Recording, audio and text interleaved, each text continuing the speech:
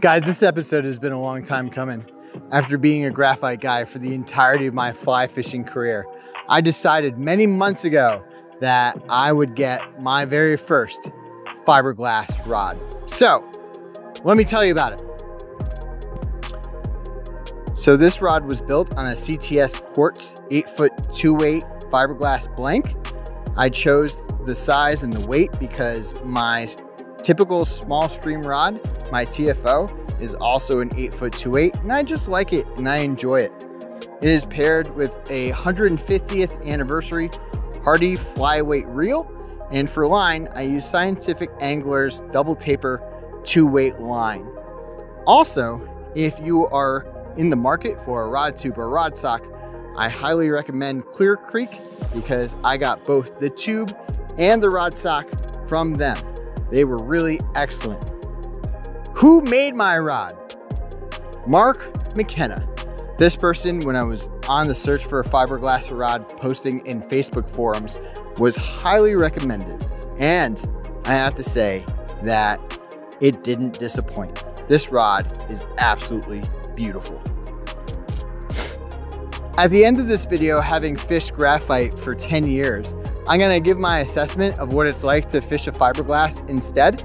But this video wouldn't be a video if fishing wasn't involved. So check out my very first time ever using this rod.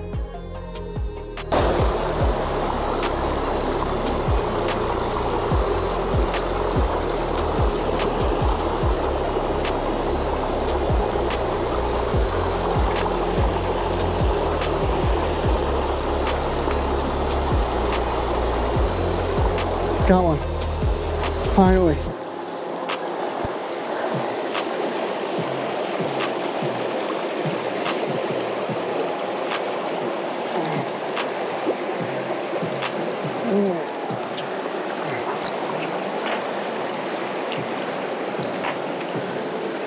Oh, come on. Yeah, all right.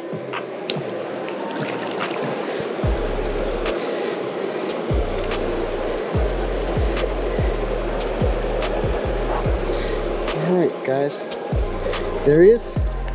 Let's let him go. Cool.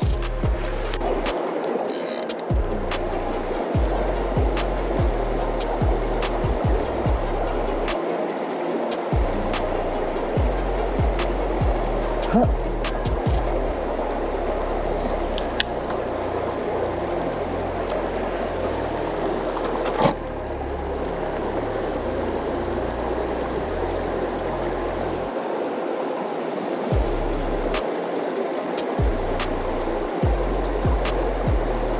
Got him.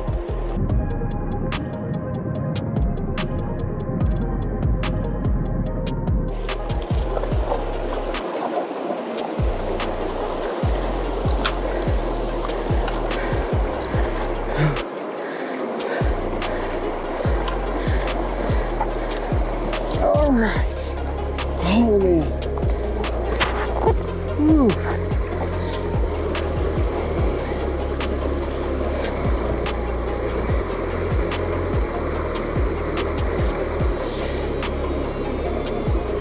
Here we have.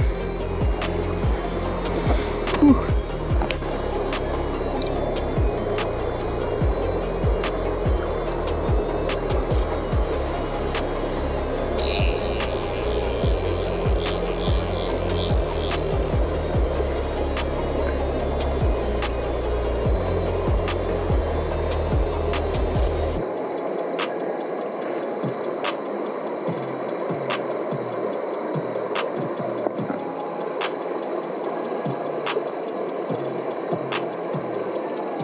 Huh, got him.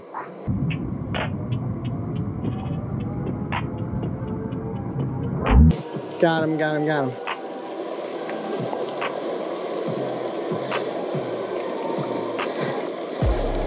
All right. Oh, he's shocked. He's shocked. All right. Let's let him go. Whew.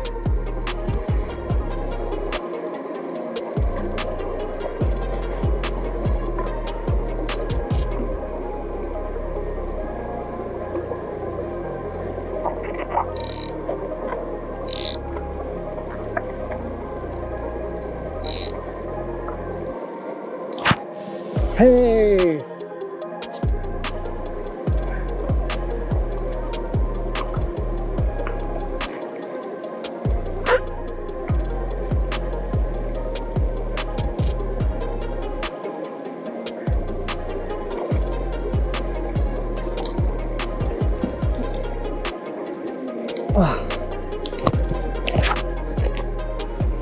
Look at that guy. He also swallowed the atoms. Oh, not so much.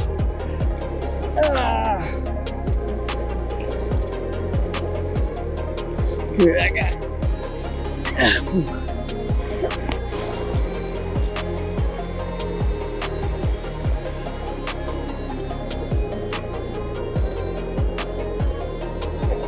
Got one. Oh, don't lose it.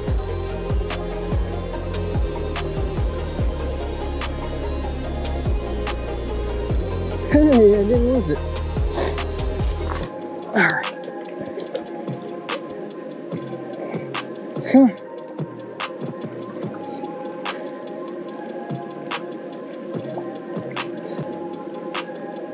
Chill, chill, chill.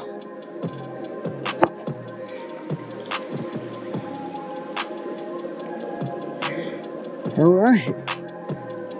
That's the second one out of that hole. I hope it lasts the first one. All right.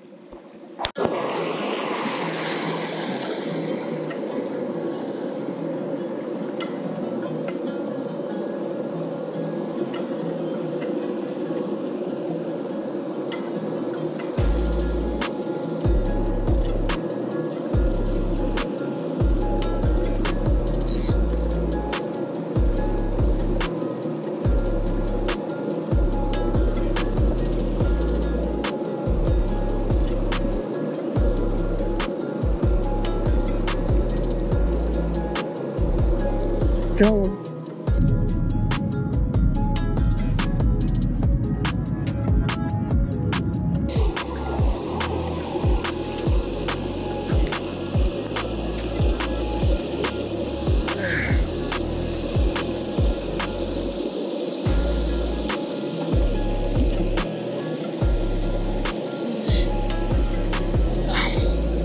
This is a nice sized brookie. Really nice sized brookie. Look at this chunk. Nice. All right, let's let him go. Boom.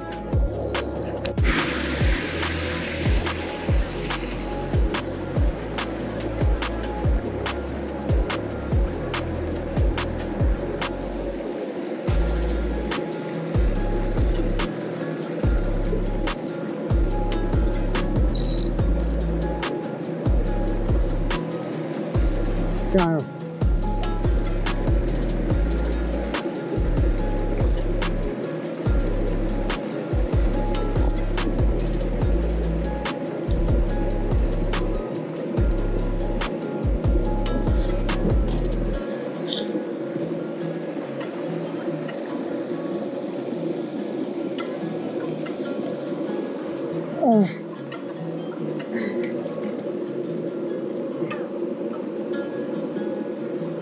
Rainbow.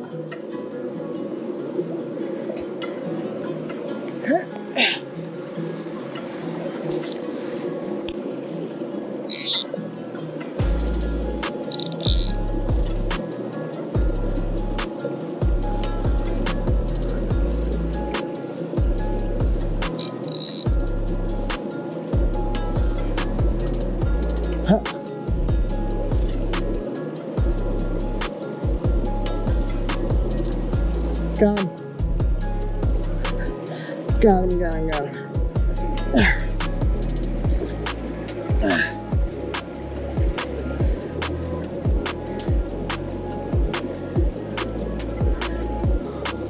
It's upside down, but it's still pretty. Oh, there we go.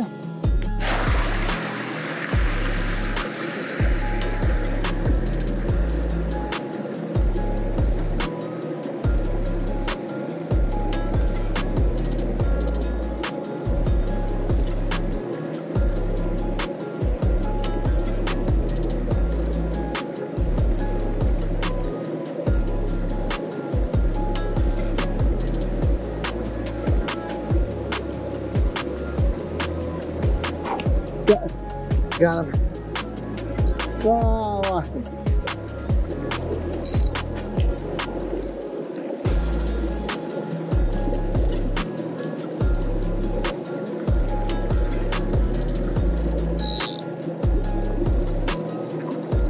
Got him. Oh.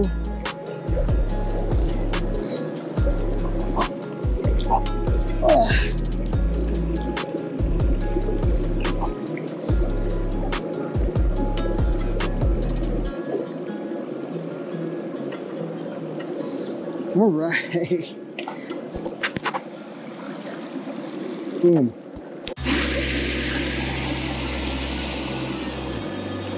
All right. Downsize.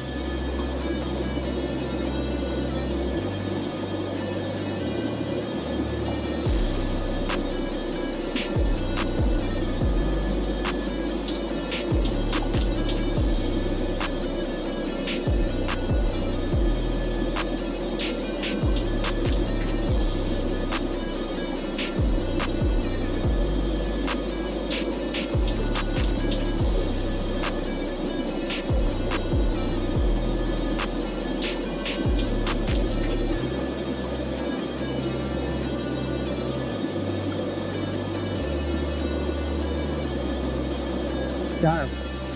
Got him, got him, got him.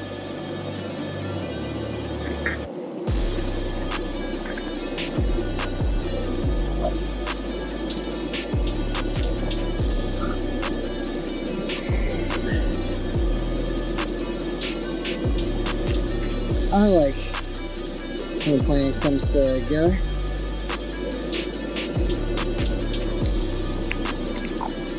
Boom.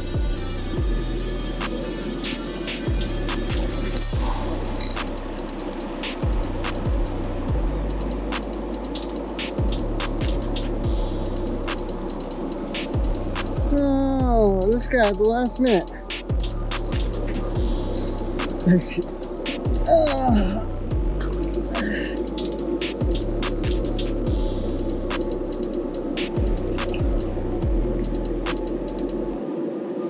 Super tiny rainbow.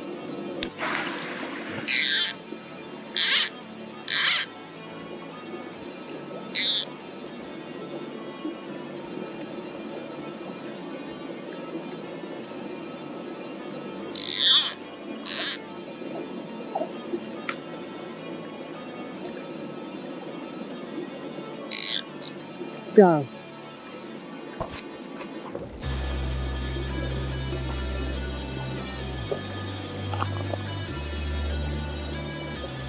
Oh.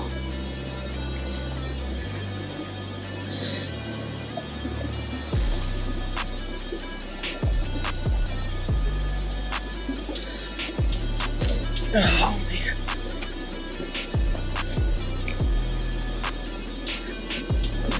Oh.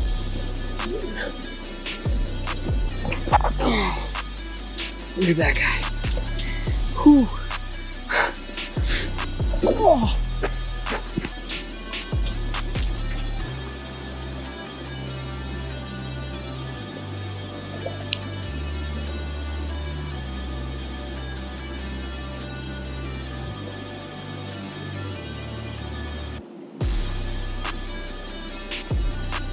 Hey! All right. What a way to end the day.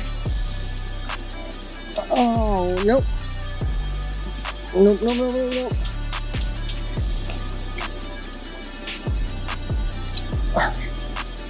There we go. There we go.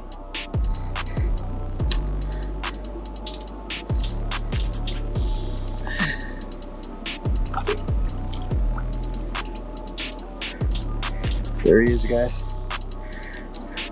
Yeah.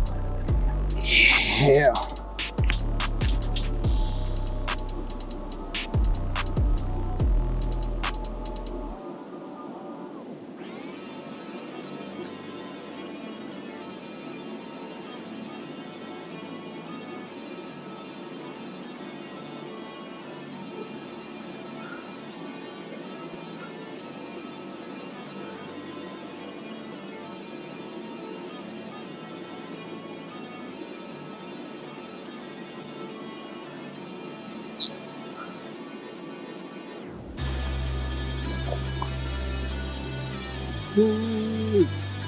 All right.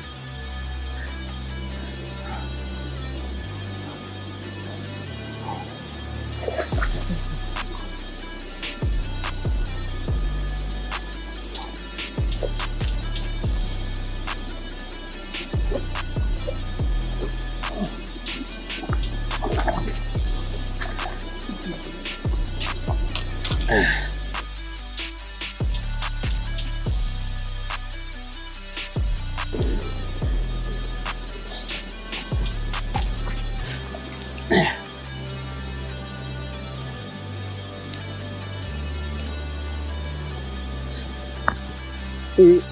Ay. Look at that guy, y'all.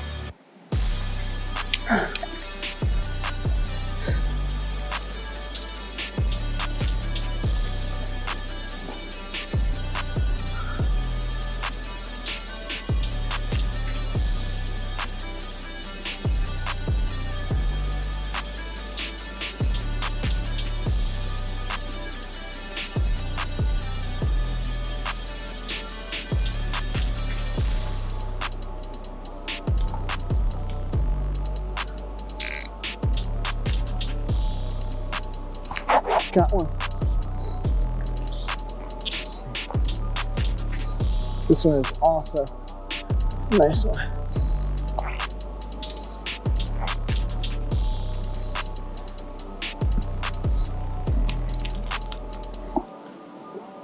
Oh.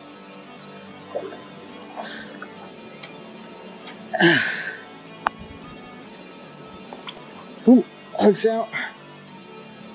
Easy peasy. Oh, all right. So guys, now it's time to talk about what I think of this rod. And before I do that, one of the things I want to say is, even though I got the Hardy Flyweight reel, I wish I had gotten one bigger. The balance is a little bit off, and I don't know how much I really care about balance in the first place. My niche is probably medium fast action rods, moderate fast.